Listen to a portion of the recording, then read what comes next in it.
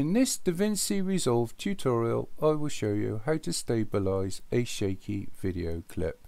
I've assumed you have some understanding of working in Resolve. A link to my beginner's tutorial is included in the description below for those that don't. Other tutorials can be found in my playlists.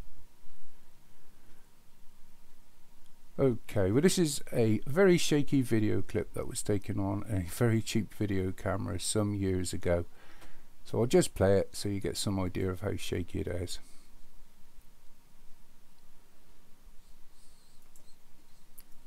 Okay.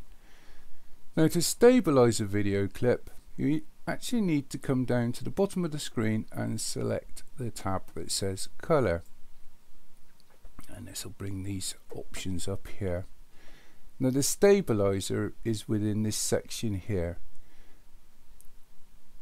So next to window, select the little drop down arrow and then select stabilizer. Now, you get a few things come up here. There are a few options and settings you can change. I'm not going to go into all the nuances of stabilizing a video, because if it's really that bad, you probably should go back and refilm your video anyway.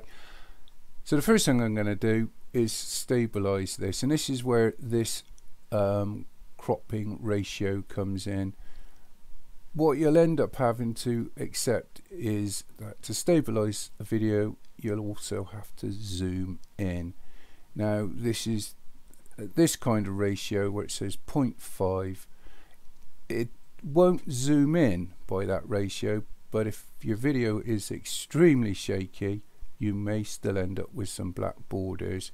But 0.5, to be honest with you, is more than adequate for nearly all videos.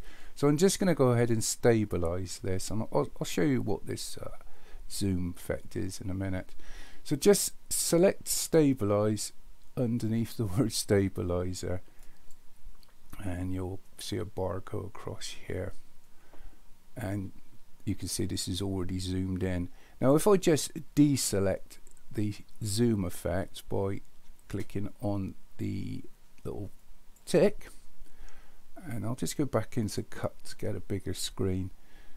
I'll play this and you'll see that you've got these black boxes or black bars. Now, there's no way this is moving by 0.5, so that's working fine.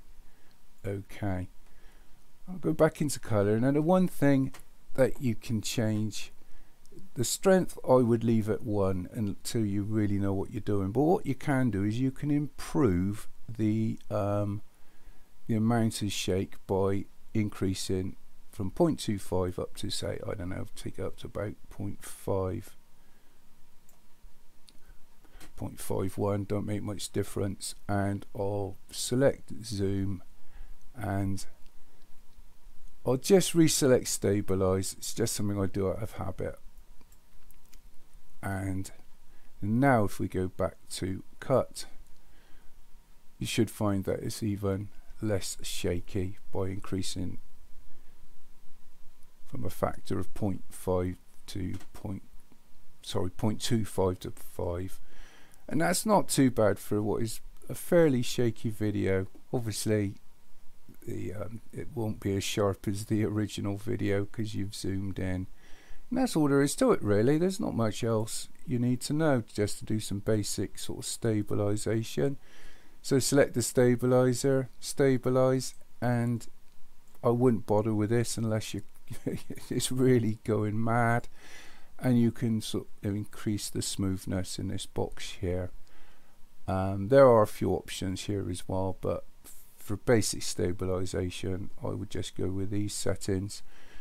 And all you need to do now is go ahead and render your video. As I said at the beginning, I assume you've got a bit of knowledge of working in Resolve, so I won't go into that. So hopefully that's helped someone. Thank you for watching. Cheers.